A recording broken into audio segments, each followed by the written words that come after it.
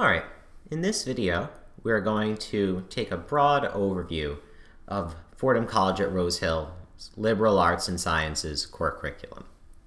You'll see here we have this handy checklist, which is also going to be available on Blackboard, that has core courses typically listed during freshman year, core courses typically completed during freshman or sophomore year, and so on. And it provides a really helpful way for us to get started in understanding the core.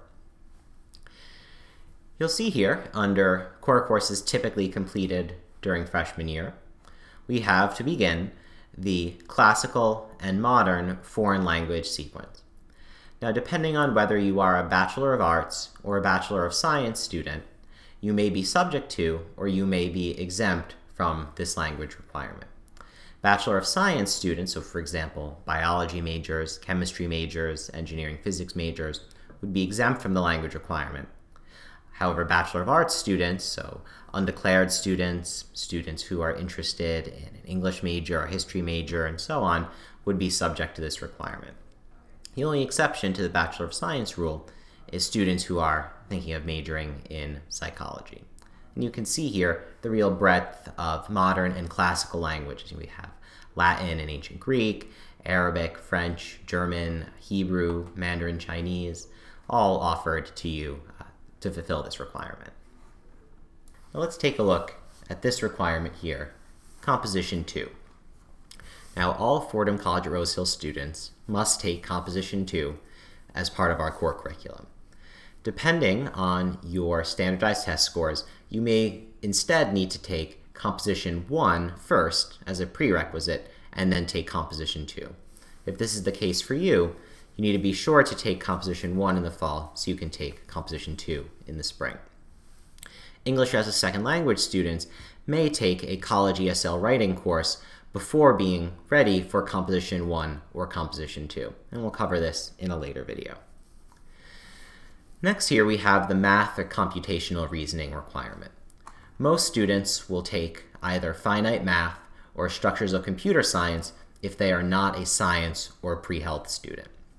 If you are science or pre-health, you may take something like Applied Calculus 1, Calculus 1, Computer Science 1, Discrete Structures, depending on your math placement exam and your planned STEM curriculum. Next here, we have our Philosophy of Human Nature and our Faith and Critical Reason, which is a theology course, requirements. Most freshmen should complete both of these in freshman year. You will take either philosophy or theology in your first semester in most cases, and then whichever one you didn't take in the fall, you'll take in the spring. These are introductory level courses that don't require any type of specific background in philosophy or theology, and most students complete both of them by the end of freshman year. If we look here at Eloquentia Perfecta 1, we'll have a lot to say about this later. The most important thing to know now is that there is no course called Eloquentia Perfecta 1, but rather there are many different types of core courses that fulfill this Eloquentia Perfecta 1 requirement. Eloquentia Perfecta courses are reading, writing, and speaking intensive courses that are limited to 19 students as opposed to the normal 35 students in a course. So for example, you might be able to find, and you will be able to find, Philosophy of Human Nature and Faith and Critical Reason courses that are special sections designated as Eloquentia Perfecta 1. If we look now under core courses typically completed freshman or sophomore year, I'm going to skip down to the history requirement here. The freshman history requirement is called Understanding Historical Change. It's typically completed during freshman year. As you can see, there are a number of subtitles of these history courses: Modern Europe, American history, medieval history, Latin American history, and so on. Some of these may also be designated as Eloquentia Perfecta 1. And it's worth noting that it's not possible to have fulfilled these requirements through AP or IB exams, so all freshmen will need to take one. Now if we look here at the natural science requirement, we'll see that there are two components, the physical science and the life science requirements. We're only going to address these briefly right now, and you'll see why in a moment. You'll see that in most cases, the physical science requirement has the math computational reasoning core that we just discussed as the prerequisite, and the life science core has the physical science as the core requirement. So unless you're coming in with AP credit that is filling one or both of these categories, in many cases you will not be taking this in your first semester.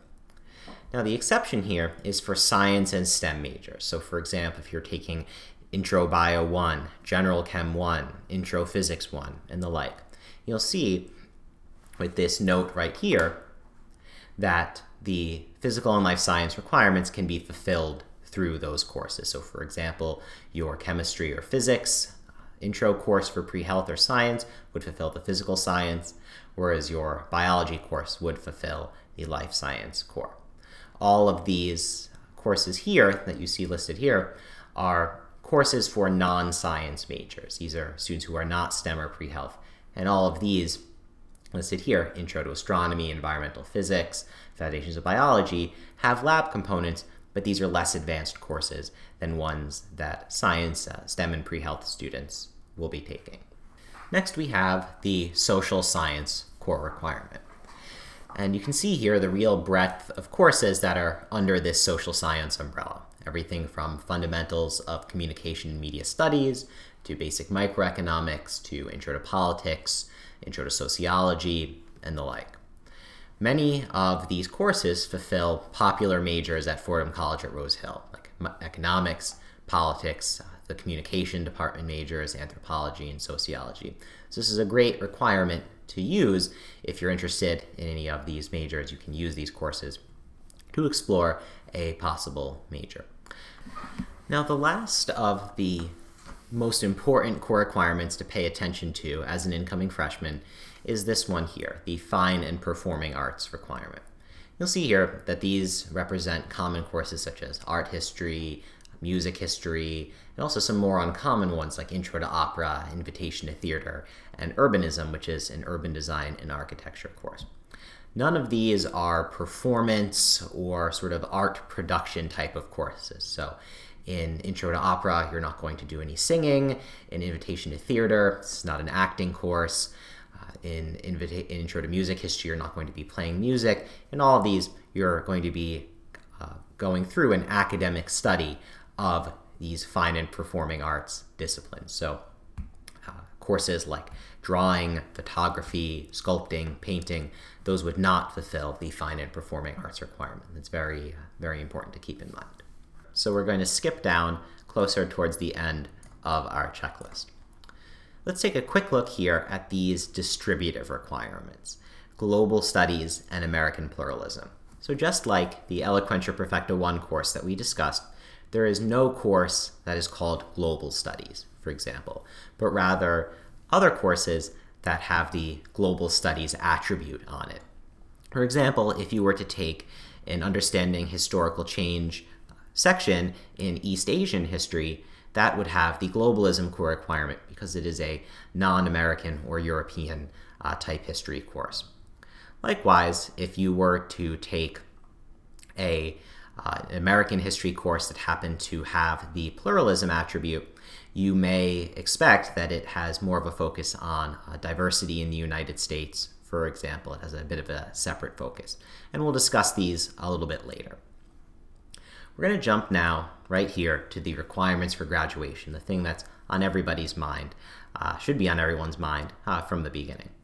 You'll see that students need to complete 36 courses, and this is predicated on you taking 5 courses per semester in your freshman and sophomore years, and 4 courses per semester in your junior and senior years.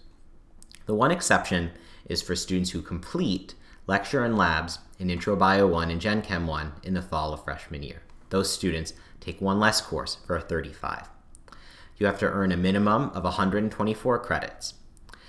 Now, if you do have any APs or IB scores, those will count, each exam that you get credit for will count as one course, and generally at least 3 credits towards both of these counts here. You have to earn a minimum cumulative GPA of 2.000. You have to complete this core curriculum, and you have to complete a major, not a major and a minor, not 2 majors, not 3 minors, just 1 major to graduate.